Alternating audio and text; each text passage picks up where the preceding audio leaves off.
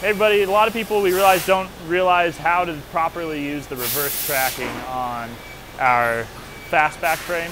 So we want to make sure you're getting the most out of your machine. So let's go over some key setup things that get missed sometimes real quick. Let me get an attachment.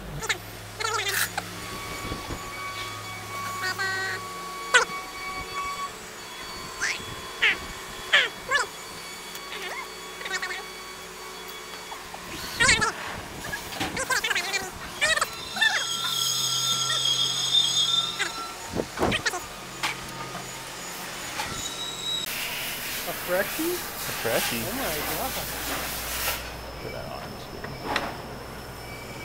on. One of the first things is a lot of people never set their accessory arm up to get proper belt centering for their machine.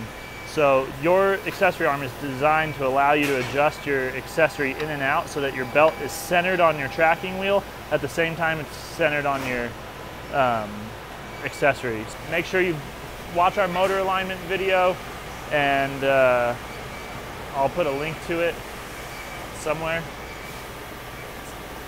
Let's do it right here. Once your motor is aligned, throw a belt on. Watch our belt tension video here.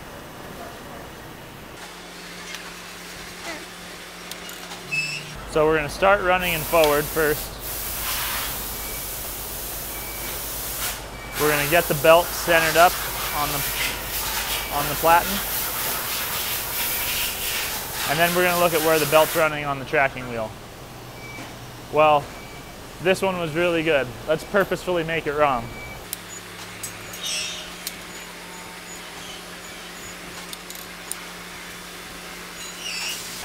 So as you can see, when I've got the belt centered on the platen, it's running off to the right side of the tracking wheel.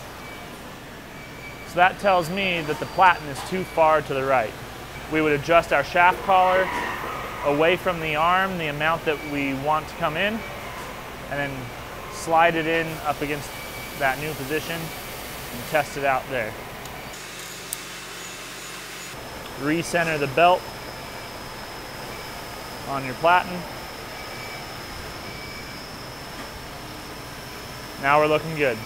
Once you get it running good and forward, then you can switch over to trying it in reverse, one thing at a time. Once you're running in reverse, if you've done a good job of alignment, you won't have to make too dramatic of a change. The problem is a lot of people go right back up to the tracking knob up top on their tracking wheel, understandably, but that is not an effective method for tracking the belt in reverse. We'll just show you that as I crank this, I crank really hard and the wheel's getting way lean, and it's not responding very well up front for the amount of input I'm having to put in. And it's putting my wheels at extreme angles that are going to wear out my crowns prematurely. So the better way of adjusting the tracking is with this knob back here on the motor mount. That knob tilts your entire motor mount. So do not tighten the bolts down and lock your motor mount when you get it. These bolts right here are intended to be loose. The lock nuts will keep them from coming any more loose.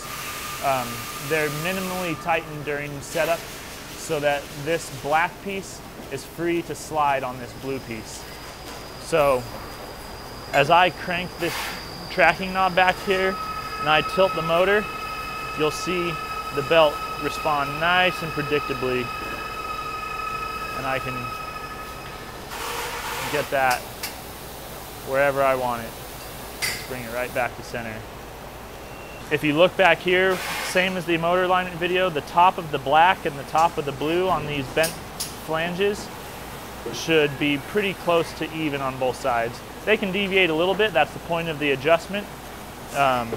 You're going to use that knob to tilt it, so they're not going to match perfectly, but if you're having to crank it way too far, I would go back to the alignment video and get reset, running forward, get everything tracking straight so that you don't have to go to extreme wheel angles to get your belt where you want it, because that's going to cause premature wheel wear and cause some unpredictable belt motion. So hope that's helpful. Reverse tracking is a super useful feature on the machine that you'll use for all sorts of things.